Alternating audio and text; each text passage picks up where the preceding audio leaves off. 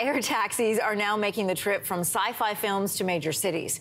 Aircraft manufacturer Velocity says it plans to launch flying taxis in Paris during the Summer Olympics. We're going to get a chance to see these. The U.S. Federal Aviation Administration has a plan for an air taxi market by 2028, with operations beginning in less than 2 years. So what does the future with flying taxis actually look like? Futurist Nicholas Badminton is joining us for this month's Future Fridays, and we've got a picture of it. Will it look like this? Who knows? Who knows? Maybe in the far future, but right now they kind of feel like, you know, very large drones that humans can ride in. Okay, well, we're not very far from actually getting to see these in operation. Paris is not the only city making strides in the flying car future. Dubai could have a fully operational flying taxis by 2026. Those cars could travel up to 300 kilometers an hour. So how are they being tested right now? Are people getting into them? Yeah, so right now, a lot of it's being done in an autonomous fashion and being controlled from the ground. But some people are getting into them, but they're trained pilots, right? So it's not just like normal people like you and I jumping in for the occasional ride. They've still got a long way to go, and the business case for air taxis is still really shaky. I mean, if you think about it, it's like, you know, we've already got a very busy, chaotic city, and as is Paris and as is Dubai. More noise, more traffic in the air, more complications. I mean, it's really tricky. Okay, let's get down to the nitty-gritty of this. Pretend air taxis are operating right now, right? Business case aside. And I want to travel in one. Do I use my phone? How do I order how do I hail a flying taxi, and where would I go to get one? I mean, the idea conceptually is you would go to these vertiports, you'd go there, you'd check in, you'd jump in one, and then you'd head to wherever you're going. Typically, to begin with, it's going to be from a downtown core to an airport, or maybe for some emergency services, a ride to a hospital or ambulance style ride. So it's not going to be like Uber.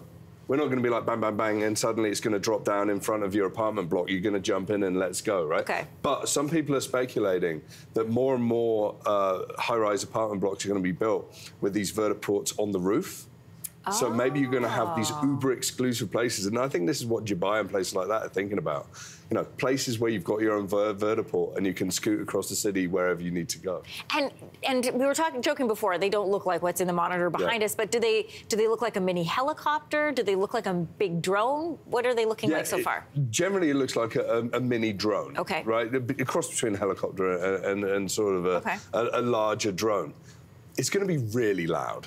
So it's interesting. Some people are saying, oh, it could replace commuting. Well, if you take an 8-lane highway, you need about 1,400 in the air for this to actually replace that. It's never going to replace transportation and traffic and logistics. It's going to add to it. It's accretive technology. So this is it. This is just a more cacophonous future. So, you know, as a futurist, I'm hugely skeptical. A lot of people in the world are hugely skeptical. The people that aren't, the people building the technology that are trying to convince the world to do it. That's why we're going to see it at the Olympics. That's why we're starting to see it in these cities like Dubai. It's got tons of money, and it's all about status and showing themselves as a new city in a modern world, and maybe a vision of the future that, you know, people want to move to and be a part of. In order to make visions happen, though, we need rules and regulations. So how would this be regulated?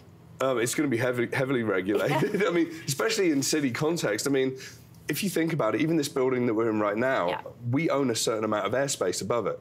So if you think about a large city like Toronto or Vancouver, wherever, you literally have to clear the ability to be able to fly through the airspace over potentially tens of thousands of buildings. That alone, just to begin with, is a really complicated situation. Then air traffic control for these?